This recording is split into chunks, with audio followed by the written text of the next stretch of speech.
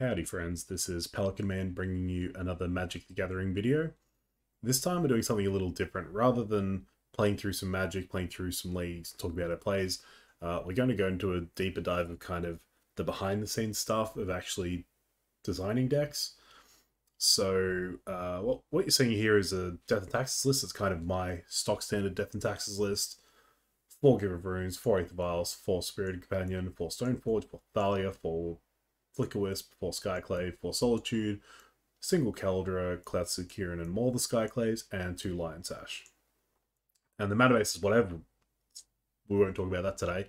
But yeah, this is my kind of stock list. This is where I kind of lean. I might move around some things here and there or test something completely new, but like this is where I always kind of come back to at the moment. This is the list that I would play tomorrow at a big tournament, right? Playing through any leagues online, playing through my LGS, like I tend to mess around with the sideboard. These are kind of all the cards that I would be considering for the sideboard. I would pick 15 of these cards. What I'm going to talk about today is coming up with the ideal sideboard if I was attending a big event tomorrow, something I really wanted to kind of try hard and try and win with. This is how I would pick 15 of these 22. I'm also going to kind of talk about this for a few other decks to kind of talk about a few different sideboarding plans, but we'll start with where we're comfortable and start with Death and Taxes. So I like March of Otherworldly, like currently for things like Urza Saga and Wonder-Ups like Ragavan and stuff. The Wandering Emperor is really good in kind of mid-rangey controlling matchups, but it's also good against decks that are like trying to Voltron like Hammer Time and stuff, just getting rid of a tapped creature. Mind Sensors are obviously good for Titan and Tron. Also happens to be good against Yawgmoth. Sanctifier's good. Grave Hate for like slower graveyard decks. Even against decks that are heavy graveyard, it can do some things. Also just good at dodging removal. Leonin Relic Water obviously good against any artifacts or enchantments we might come against. Rest in Peace is the graveyard hose du jour, so if we're needing to fight things like Dredge and Living Ebb really hard, this is the card. Kataki is for if we're expecting Affinity, just destroys it.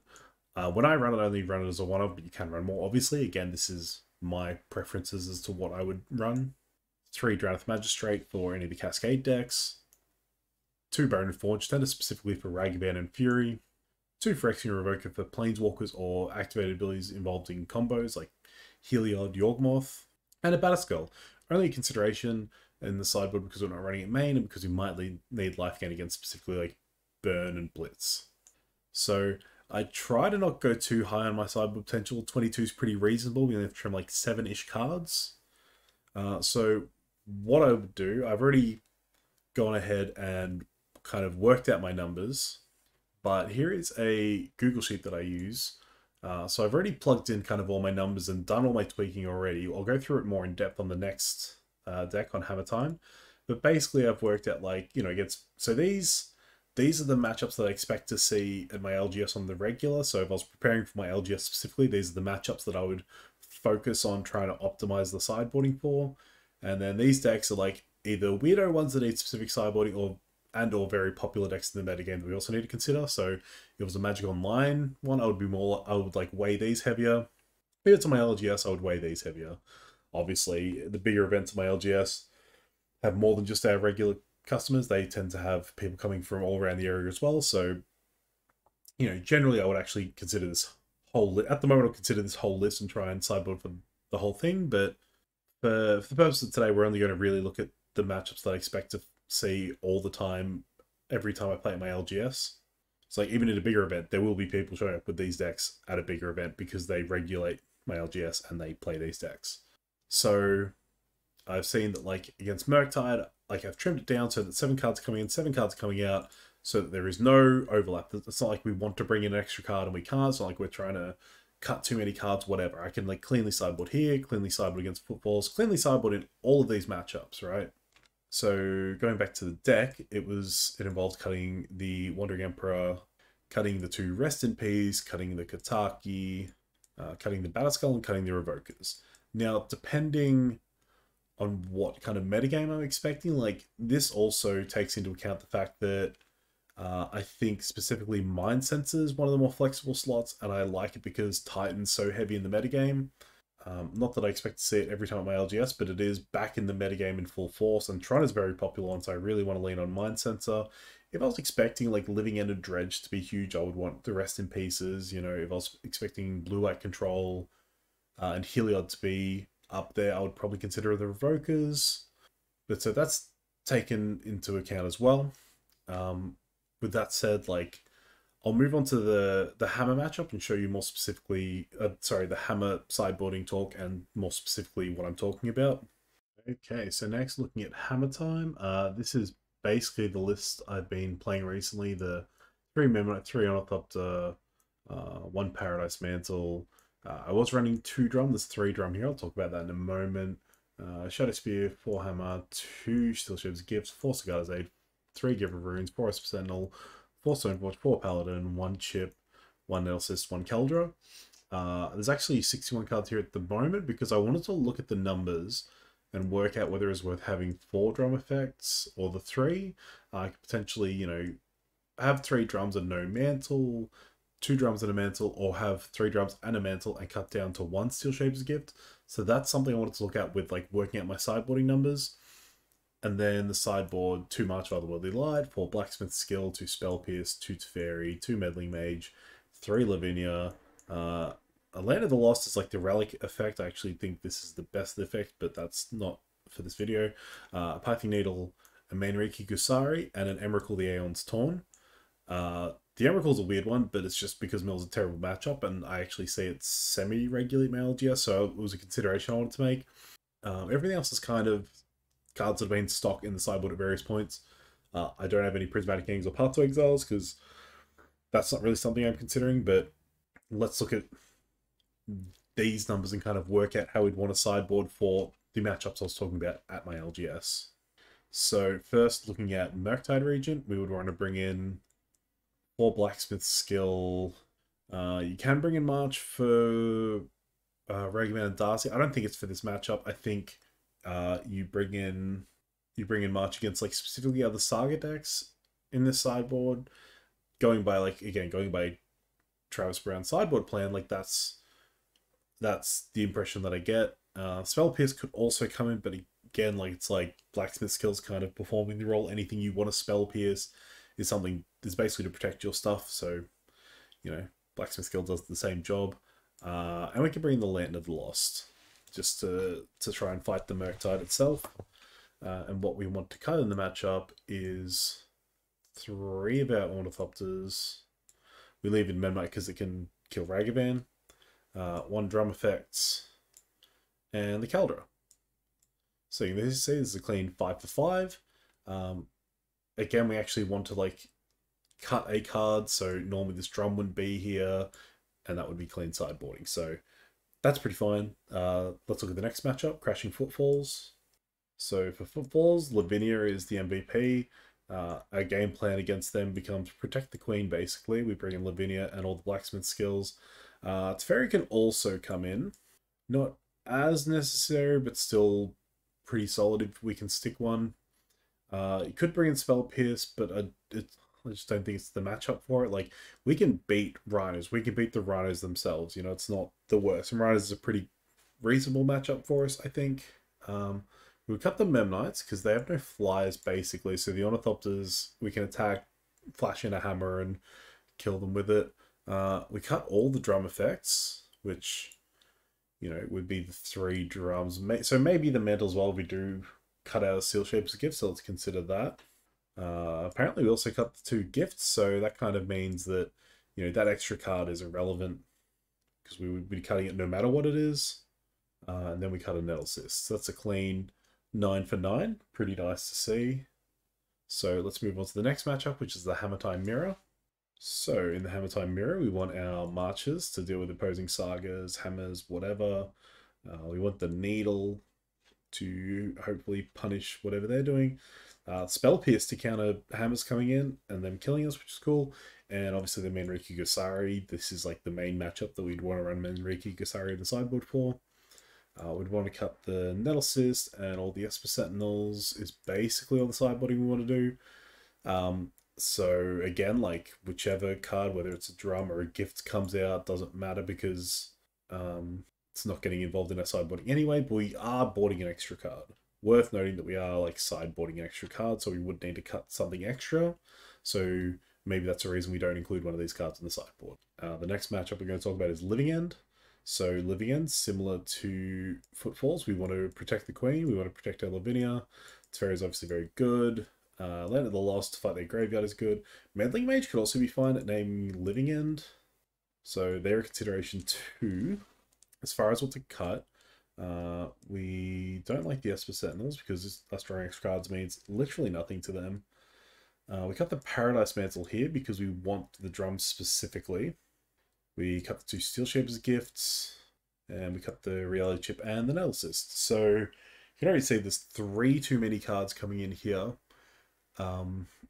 This is a matchup where if we only had 1 Steel Shapers gifts, we would actually be sideboarding even 1 less. Whereas if we cut the drum, it doesn't really affect our sideboarding them, so that's something to consider. Also, we just have way too many cards in the sideboard for this matchup. It is not a great matchup, so that is reasonable. I mean, if we did run this sideboard, we could actually cut the Giver Runes as well, but I actually don't hate leaving in the Giver Runes in the matchup. But again, like if we had this, we would actually probably cut the Giver Runes as well and have pretty clean sideboarding. So let's look at the next matchup, which is Tron. So against Tron, Lavinia again, very good. I actually want to bring in some number of Blacksmith skill. I think it's only 2. Because they don't have a lot of hate for us, but they have like Nature's Claims, Dismembers. So it is worth bringing some number of skill, I think. Bring in Spell Pierces as well. Not huge on Spell Pierce, especially because like kind of Grey Crater is like the most annoying thing for us, but Spell Pierce deals with their Planeswalkers. We're like, I mean, Blacksmith skill could protect against like Khan Liberated, so you know, Lavinia kind of deals with it all, and Blacksmith skill could protect Lavinia better than Spell Pierce can, so maybe that's a reason to not even bother with Spell Pierce here. We want the Pithing Needle and nothing else, basically. We could potentially bring in all the Blacksmith skill if we really want to, and the Spell Pierces, but I think that's overboarding for a matchup where we basically need to get under them. As far as what to cut, the Shadow Spear can come out, the Cyst can come out, the Chip can come out. Honestly, I almost want to say the Cauldron can come out because we really need to just hammer kill. We want to leave in all of our drum effects and whatever. We can actually... I think we could reasonably cut Steel Shaper's gifts, but I think it really helps with that combo kill. And I actually kind of just want to cut Giver in the matchup as well. So that's a clean 8 for 8. Next we're going to look at the Yawgmoth matchup. So Needle's very good at turning off either Outland Liberator or Yawgmoth itself. Marches are fine, it's just like taking out their creatures here and there. Blacksmith skill, very good at dealing with any of their removal. It's a matchup where we kind of just want to get under them as well. So 4 Esper Sentinel can come out. We also got the Nail Cyst, 1 Drum, and 1 Steel Shaper's Gift. Not sure how correct these numbers are. Like, we could potentially just like cut more drums or cut more gifts. Kind of go either way on that. But this is currently a clean 7 for 7, so we're just going to leave that alone and go on to the next matchup, which is Affinity.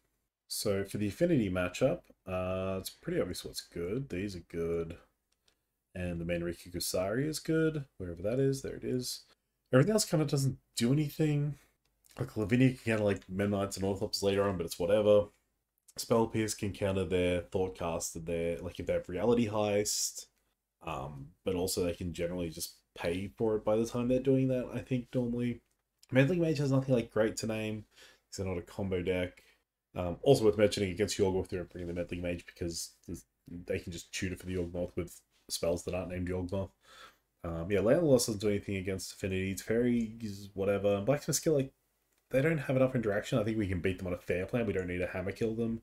Like, we can just beat the snot out of them with Caldera, so it's whatever. As far as what comes out, it's pretty easily just the Esper Sentinels, and that's like a pretty clean 4 for 4. So looking at our Excel sheet, sorry, our Google sheet, we can see that we've kind of got 1 too many cards coming against Hammer Time, and we've got 3 too many cards coming against Living End. Now, I kind of did this math preparing to play at my LGS last night, and I ended up keeping the Manriki, and even though, like, this sideboarding kind of makes clear we don't want the Manriki. Against Affinity, like, we kind of don't have enough to board in, so it is nice having it for that. The reason I went with it is because I knew 2 players were on Affinity. There could potentially be a third, potentially a fourth, I think. If like the stars aligned horribly, there could be up to 4 affinity players in the meta randomly. And there was the other Hammer Time player at my LGS has been playing it like every week for the last like however many weeks. So I was pretty confident that that might show up, as well as the 2 to 4 affinity players. So I kept Manriki in my board for that reason. Otherwise, it's clear that we have too much going on against Living End, which is fine because Living End's a tough matchup. But also, like, I kept saying, like, here are matchups where we, like, need to, like, fight, you know, like Hammer Time, Yawgmoth, and Tron, and Meddling Mage just doesn't do it. So I don't think Meddling Mage is the right meta call. So I ended up deciding against the Meddling Mages for that reason. The reason you would want Meddling Mage specifically is, like Indomitable Creativity, which is a combo matchup where you can name the combo piece. Amulet Titan, where you can name the Titan itself. Even though they have backup win cons, I think it's still good enough.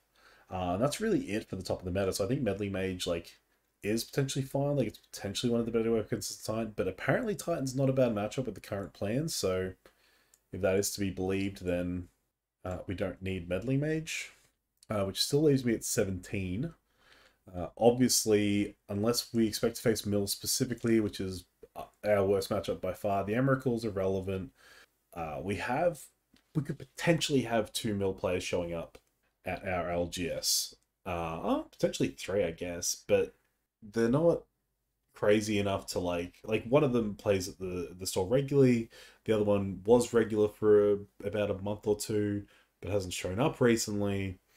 And the other one's just a friend of mine who, like, if they show up, might be playing Mill. So I kind of just went, I'm willing to lose the Mill matchup. And, like, I think Mill's, like, hated on enough. Like, I didn't super expect to see it. So I cut the Emrakul and just went, whatever, we're not considering Mill today because, you know, sideboarding is what it is.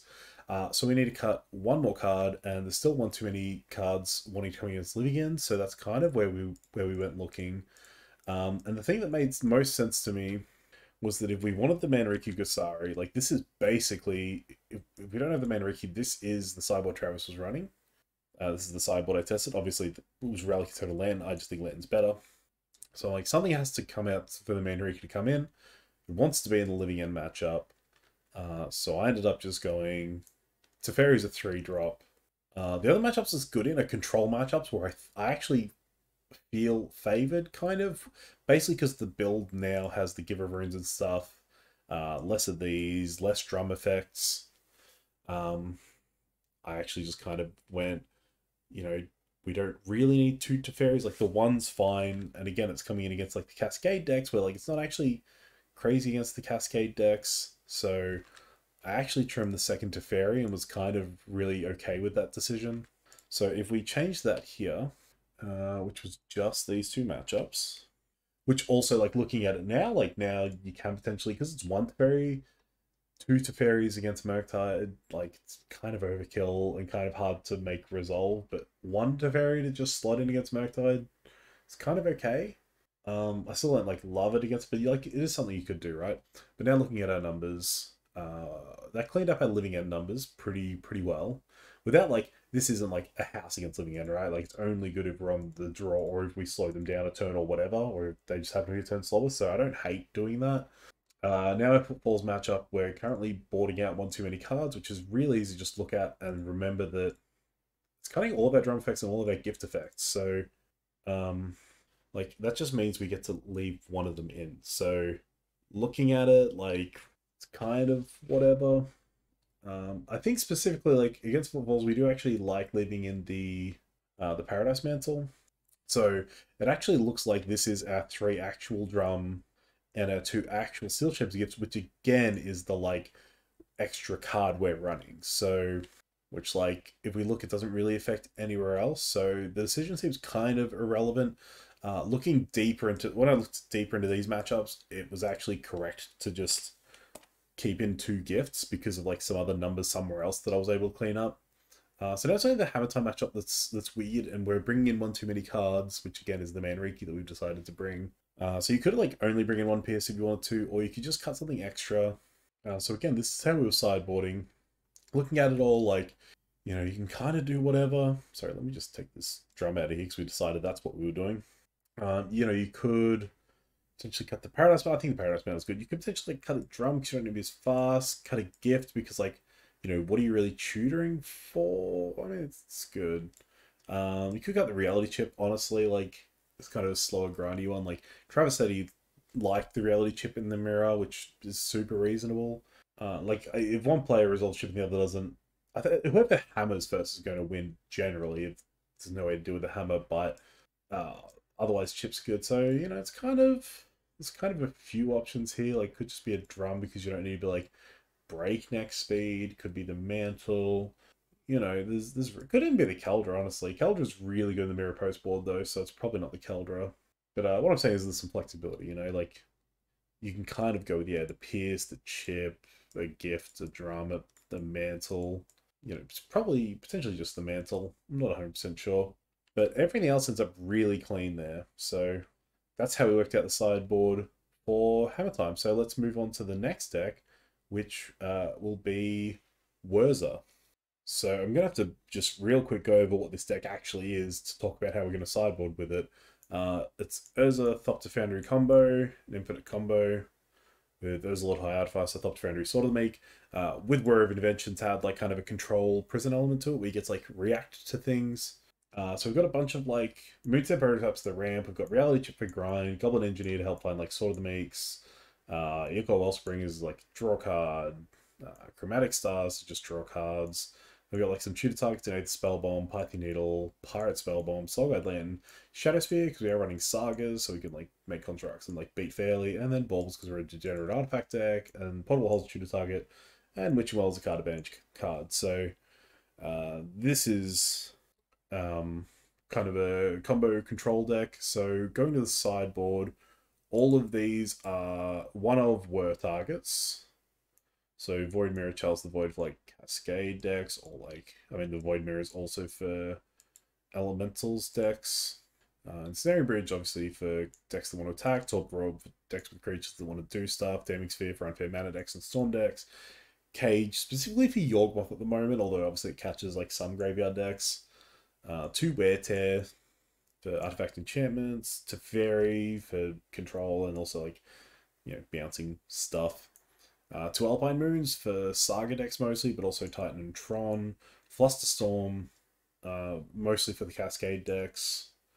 Aether Gust, specifically for Titan, flexes into other matchups. Counterspells is a generic catch-all. Mystical Dispute for the control decks. And then Marches and Prismatic Ending is just kind of generic removal. So we'll go over these next 2 decks like much quicker than we went through the Hammer Time like deep kind of dive into it.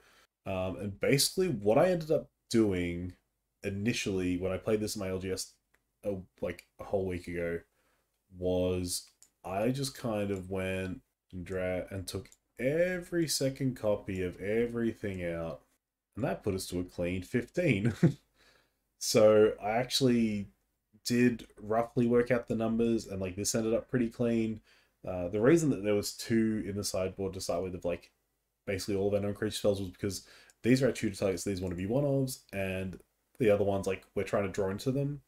But why I went for 1 of each was because, like, if we want to deal with Saga, we've got March and Alpine Moon. If we want to deal with, like, a Ragavan, we've got Ending and March. You know, everything's kind of performing double duty. So running a bunch of one-ofs didn't really hurt. But if we just throw all those cards back in, let's quickly look at the Murktide matchup. Fairy's potentially fine. We want Dispute. We probably want Counterspells, fight Counterspell Wars. Froststorm's also kind of fine for Counterspell Wars. We can bring in like Marches and Endings for like Ragavans and Darcy's. Probably would rather just Ending, but we could bring them all in. And none of our one-of targets are really what we're after. As far as what we cut, we like Reality Chip, we like Portable Hole, we love our Moon Snares. Kind of everything looks kind of okay here, honestly. We definitely don't need Python Needles. Price Bomb's fine, 8 Spell Bomb's fine. We don't need Shadow Spear. Soulguide Land's actually fine. All's good. So we can just like trim a bunch of the kind of draw effects as well. They should have no way to exile our graveyard. So the Sword of these kind of safe. Although they might have Pact to Negations. That's a reason to kind of leave the second Sword of the Meek in. And then we like Reality Chip. Goblin Engineer is probably likely to die, so you can like potentially cut them as well. But like it's just such a good kind of value card, and like their burn spells are so like average otherwise that maybe they trim some. So I could see like 4 of these cards wanting to come out. So that's something to remember. Looking at Crashing Footfalls, we want Chalice. We want Aether Gust is fine against Crashing Footfalls. We don't want Marches or Endings. There's no point like just removing runners one by one. Flusterstorm's obviously good. Counterspell's fine. Dispute's fine. Teferi's fine. So again, we're seeing like all these doubled up counterspells kind of stepping on each other's toes. As far as what we cut, again, we can cut Nico Wellspring. We're going to leave the Sword of the Meeks together because we're scared of Pact Negation. Chip can come out. Needles can come out. Shadow Sphere can probably come out too. Faith Spell's probably fine. Pirate Spellbomb's not great. Star can come out. Slogguard Link can come out. And Witching Well can come out. So we're seeing like, again, like we saw that this kind of package, there's too many in the previous matchup. So again, we'll keep an eye on that. Next we've got Hammer Time. All of these cards are great against Hammer Time. These cards are great against Hammer Time. These cards are great against Hammer Time. Snaring Bridge is probably fine against Hammer Time too. As to what comes out. Reality Chip can come out. Wellspring can come out. Needles, we kind of want to keep at least one in, but we can trim one if need be. Pirate's fine. S-Bomb's good. Well can come out. So that can come out. Against Rhinos, this should have come out, but that's whatever. We can cut a Sword of the Meek, and like we can cut a Chromatic Star if we want to. So there's too many cards coming in. We're again seeing this congestion with having 4 of this effect, which is kind of what we expected. Next we have Living End. So Living End we want Chalice, probably want Torpor Orb. Just like the idiot that they cycled to blow up an artifact. Maybe we don't actually. We want Void Mirror for sure. I don't think we want Aether Gust. We want Flusterstorms though. We could potentially bring Dispute. We could bring the counterspells. We could bring Fairy. Grafting Sketch doesn't do anything against it, which sucks. Bridge is potentially fine. And that's about it. And as far as what comes out, again, like we can cut all of our kind of fair stuff. We don't need Needles against them. Soul Guide wants to stay in, obviously. Shadow Spear could potentially stay in, but by default, we'd probably want to cut it. Spellbomb's fine. We can trim a star. We cut the portable hole. And again, we'll leave in the Sword of the Meeks. So that's looking a bit cleaner. But again, there is some like tweaking we could do. So like again, this congestion of counterspells is probably where we want to be looking. Next matchup is Yawgmoth. Grafting's Cage, of course. Aether Gust. We want Torpor doesn't do anything. Serum Bridge is whatever. Flusterstorm, Mystical Counterspell. We can bring counterspells, and that's about it for the Yawgmoth matchup. We could bring in Marches, potentially Endings. Let's pretend we're going to consider bringing these in. Reality might be fine against them. Probably want to cut a Wellspring. I don't think they have Grave Hate, except for like Endurance, so maybe we can get away with leaving in the like trimming a Sword of the Meek. But I think looking at this, like we want to keep in all of our combo. X-Problem's fine. Soulguide Lantern's fine. Portable Hole's fine. We can trim a star as always. Pirate Spellbomb killing a Dork's potentially worth keeping in. Shadow Spear we can potentially trim because we're not trying to be too fair. Needles are really good. Witching Well can come out. I mean, looking at this, like I'm tempted to just say like this is how we would sideboard, right? Which puts points in the favor of counterspells, but again, we could like leave them out to bring in some of these, which were like another point of contention we had. Next is the Tron matchup. So Void Mirror can come in. Damping Sphere, Alpine Moons. I like counterspells, and Wear Tears could be fine. So there's those 8. Again, we're going to cut a bunch of the fair stuff. Sword of the Meeks will leave in because of specifically Khan Liberator's downtick. Trim that, trim that, trim that. Needles are good. Portable Hole. We can probably just cut Portable Hole. We can cut Pirate Spellbomb, Aether Spellbomb, and Soulguide Lantern. But again, like if need be, it's pretty easy to just like leave in a Pirate Spellbomb or Chromatic Star and stuff. So none of these were really contentious points. So our last matchup of the ones we're looking at for today was Affinity. So against Affinity, Cages, whatever. Torpor Orbs. Turns off like Thought Monitor, but I don't think we want it. Ensnaring Bridge we want. Fairies, whatever. Flusterstorms, whatever. We want all the endings and marches if we have them. We want the wear tears. Counterspell's too slow. Alpine Moon takes out Saga. And I'm not really interested in these. So again, they're pretty fast. So we can cut these. We can trim a Sword of the Meek, trim a Shadow Spear, like trim Witching Well, Soul Guide. Needle's good. We could like trim a Star. So again, we're seeing contention here. So looking at all that, after all that, if we were doing it properly, what we would do is we saw contention where these 4 slots want to be 2 slots, and contention with these slots as well. They're like basically anti-counterspell counterspells. So we would probably want to cut 2 of these and apparently 4 of these. I actually normally like running a single wear tear personally as a weird choice. I have sometimes run 2, but I could see just running 1. So if we trim that, then we need to cut 2 from here and 3 from here, which I think is super reasonable. Which if we went in deeper, we would eventually a matchup where we want to bring in like one of these and not the other, and like we would find out where the tension is. I think March is probably better, although we do have like we can make like all 5 colors potentially for ending, and we're less likely to be able to pitch white cards to March. And like we've got Alpine Moon to deal with Sagas. So there might be a matchup where like these come in to deal with Sagas, but we actually don't want these, you know? But I would say it's probably more likely that this is the case, and then like counterspells are kind of generic catch-all. We're running Saga, so double blue's harder, so I could see not wanting that in the board. And that's just a matter of like trimming one other card somewhere, which would honestly probably... Teferis like seem to only be coming in against like counterspells, and Dispute's kind of doing the same role, but like this sticks around, it can bounce stuff. So you would see whether like, you know, there's a matchup where Teferi is relevant other than it, which like Cascade decks, I suppose. So probably this to fight Cascade better. I don't know. But that's how we would work out sideboarding for Wurzer. So let's get on to the last deck we're going to look at today in Nihiri Boom. So for anyone who's watched like enough of my channel before, you might have seen me playing Nihiri Boom earlier. So the basic premise of the deck is using Cleansing Wildfire and Boom Bust as like land destruction things. So we've got a bunch of lands that can kind of dodge this. So we've got 4 Rustveil Bridge and 4 Flagstones. These are indestructible, and these replace themselves with planes. So if we use Cleansing Wildfire on one of them, if we use it on Flagstones, we get to ramp. If we use it on, well, if we use it on either, we get to ramp. We get to draw a card, so that's cool. So it ramps from 2 into 4. And if we use Boom Bust, we get to destroy one of our lands and one of our opponent's lands, which ends up just being a 2-mana Stone Rain effect.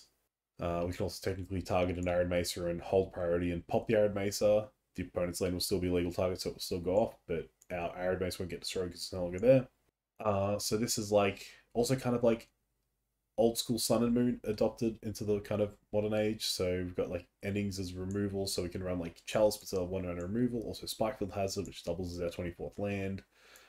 Talisman is like a 5th way to ramp into turn 4, ramp into 4 mana on turn 3. Rip Parts is like a generic answer that's replacing like Lightning Helix. Pillage is just like more land destruction. And then our win cons are Nihiris, Chandras, and Furies. Fury obviously just an insane removal spell that we can play for free while we're kind of setting up our own game plan. Chandra's just Chandra, and Nihiri gets the Emrakul. Also, because of Solitude existing, Nihiri getting Emrakul isn't going to win every game because they can just like Solitude the Emrakul, so Nihiri can then like get a Fury after or something. So the cards in the sideboard we want, this is like kind of a prison-y, kind of red-white control deck, so 4 Leyline of Sanctity for like burn matchups and stuff, 2 Wrath of God for creature-heavy matchups, 4 Rest in Peace for graveyard decks, 2 Boil for counterspell matchups, 4 Ragavan for like any matchups where we want to board out Chalice, basically. Like helps get in under Tron or like control decks, whatever, and 2 Wear Tear potentially for like just general removal. So there's only 18 cards we're considering sideboard here, so this is actually much easier because like I played this deck enough to have like really fine-tuned the cards that I think are relevant. So we've just got to work out what 3 cards we want to cut. So against Murktide, we are likely to want to bring in some number of Rest in Peace, and that's really it. And as far as what we cut, we want to leave in like Chalice as like a main way to deal with Ragavan. Prismatic Ending deals with Ragavan and Darcy fine. Spikefield has deals with them both fine. So it's potentially just Rip Apart or Pillage. I think the land structure plan's less likely to be relevant against like such a grindy deck. Oh, sorry, we also want to bring in the Boils. So we would like cut pillages, and we could like cut a talisman and a rip apart potentially to neaten that up. Ideally, I would just do this probably though. So there's one extra card in all this nonsense. So we'll remember that. Next we've got Crashing Footfall. So Zekwa Chalice is good, but we can potentially bring in Ragavan if we want to. Leyline probably doesn't do a lot. Wrath, I think Wrath's fine against them. Boyle's good. They're actually kind of blue heavy. Yeah, we can bring in the Ragavans. I think all the land destruction is pretty nice. Fury's fine. Not like crazy, but it's fine. Chelsea is good. Rip Apart basically doesn't do anything against them, so we would want to cut all the Rip Aparts. And then, like, probably just Pillages or Furies or something. Pending, maybe, just like, only takes out like one thing. I would say we'd probably cut Pillage, and that actually ends up pretty clean, so it makes us think that the cards we want to cut are elsewhere in the sideboard. Next, we've got Hammer Time, which none of our sideboard really seems to be for, except for, like, these cards, which I think is fine because our main deck's probably well enough equipped to handle it. So obviously because of Saga, we really like these. This is good, this is good, this is fine. This could potentially come out. Rip Parts are really, really good. Pillages are totally reasonable. Furies are good. So we don't actually have a lot we want to cut in the matchup. It's honestly probably just like the Talisman and like two Chandra's. So one of these cards is kind of potentially able to be cut pretty easily, which I'm just going to go out on a limb and say it's probably the second Wear Tear again. Just a thing I do of like running a single Wear Tear in my sideboards randomly. So I'm going to cut that now and keep moving forward. Next we have Living End. So obviously Rest in Pieces are good against Living End. Wraths are fine against Living End. Against the current list, Boyle might be fine. So let's consider that. We might also want Leyline of Sanctity for their Griefs. So that's 10 cards that can potentially come in. Like even the Boyles could potentially come in, but I think that's probably overboarding. Oh, whatever, let's put it in the pile for now. Furies don't seem great. We could potentially pitch it early and then get it back off the Living End. Chelsea are obviously good. Wildfires are fine. They only have one basic normally. We don't want any of our pendings. We also don't want any of our Rip Aparts. We also don't really want Pillage. So actually that kind of could be pretty clean, huh? Yeah, it's looking pretty clean. But we know we want to cut like two of these cards almost definitely. I like the Ragavans and I like the one Wear Tear. Which means what we probably leave in the Pillage and just like trim the Talisman, the Spike Field. Yeah, that's probably what we do. So we know that two of these cards are what we're going to cut almost definitely. For Yorkmoth. So Leylines are pretty sure don't do anything. Wraths are kind of not great, but we want to bring in Rest in Peace, so Wraths are kind of good alongside Rest in Peace, funnily enough. This looks good. Pillagers can probably come out. Rip Parts are fine. I think what we have to do is just like bring in our Rest in Peace and hope out and like use our removal to kill our Undying stuff with a Rest in Peace in play. And like we just want to cut Chalice, huh? So let's say we'd leave in Pillage, we'd cut Chalices and like the Talisman, which like already looking at this, I think is giving me an idea of how it's sideboard, but we'll go through another matchup or two before kind of committing. So next is Tron. Tron is kind of easy. We want Ragavans and like probably this. That's about it. We would want to cut the Chalices and then like the Spikefield Hazard. Even though pending is like not the best, tagging an early, like I suppose actually what we probably want to do is like play draw, like Chalice versus Ending. If we're on the play, we can resolve a Chalice on one on turn 2 to turn off like all their stars and spheres. And over on the draw, we just want pending to be able to like hit a map on turn 1 probably. So the sideboarding isn't affected there. So what I'm thinking is that one Leyline and one Rest in Peace. So we go 3 of each of those. Because again, the Ragavans are pretty clean to like bring over the Chalices, so we definitely want those as 4 of. I think we can get over these as 3 ofs. Let's look at the last matchup, which is Affinity, which Leyline and Rest in Peace don't affect. We'll quickly look. So we probably bring in the Wrath of Gods just for the hell of it. Ragavans aren't great, and we just want the Wear Tear, and that's like it for Affinity. But thankfully, like everything's good against Affinity. Like these are all really good. I mean, Chalices aren't like crazy. We can like cut Talisman. and then like 2 chalice maybe to do that little sideboarding. So if we go back to the matches where ley lines and rips are relevant, so against Living End, we probably wanted both, right? Because we want to fight their graveyard and we want to fight their griefs. So let's go all the way back to Murktide, where we don't want Leyline, but we do want Rip. So against Murktide, we want Rips, we want Boils. I can't remember if we wanted the Wraths or not. We're like, even though I literally just talked about this, I'm like, trying to remember. So like, so we can cut the Talisman. I think like we could potentially bring in our own Ragavans, but that's kind of whatever. Like we can do that and cut chalices, but I think we want to leave the chalices in for the matchup. And then like, you know, probably just cut 4 pillage and like 2 rip parts.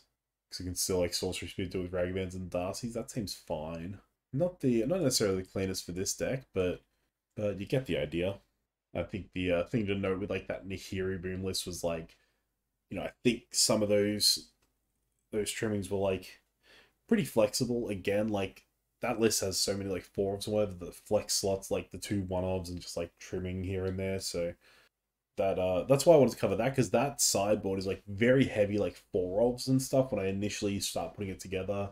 Whereas like my words list is like very 1-ofy.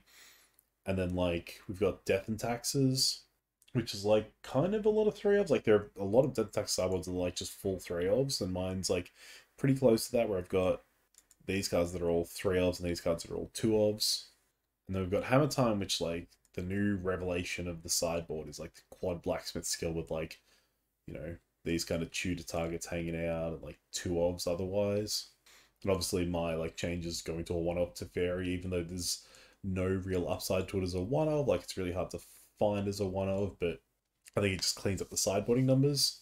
And also like looking at how that Nihiri Boom sideboard plan kind of went, like that could go potentially deeper in the numbers, could change as we look at more matchups. Like the matchups we looked at, there was kind of not enough matchups where like the ley lines were relevant or the rips were relevant. So as we get deeper into the archetypes, we would start to kind of clean that up. But basically that's how I like build my sideboard for a competitive event. Is like I start with like 20 cards and whittle it down based on like trying to find the cleanest numbers possible for the most number of matchups. Obviously also keeping in mind that like things like this, right? I want this Manriki Gosari because I expect to see Affinity in Hammer Time, or like I was considering Emrakul because I maybe want to get my mill matchup cleaner. And then like looking at Death and Taxes, how currently I'm on Aven Mind Sensor, where like if Titan falls out of the meta again, like it has in the past, like when Saga first came out, it jumped up and then immediately got hated back down. When Saga first got printed and Titan was up, I was on Mind Sensor, and then when it got hated back down, the Mind Sensors came out again. Like that was a very Titan specific choice that I made. But yeah, you don't, you know, by all means, like build sideboards however you want. I just thought it'd be interesting to kind of talk about how I like to build my sideboard, in case it might help anyone out there kind of work out their sideboarding. It's not an exact science. Like this is something I watched a Jeff Hoogland video on, which I'll link down in the description. I should have probably mentioned at the start of the video, my bad. Jeff Hoogland talks about it like a very, very similar concept, and I've kind of taken that for my own and kind of adapted in my own way. So, you know, even just the thought process of it might be something that interests you and like gives you ideas as to like maybe you adapt on it yourself and find a way to build a sideboard that's more comfortable for you. But I hope this was at least interesting to listen to. Thank you all for watching, and as always, until next time, bye-zy.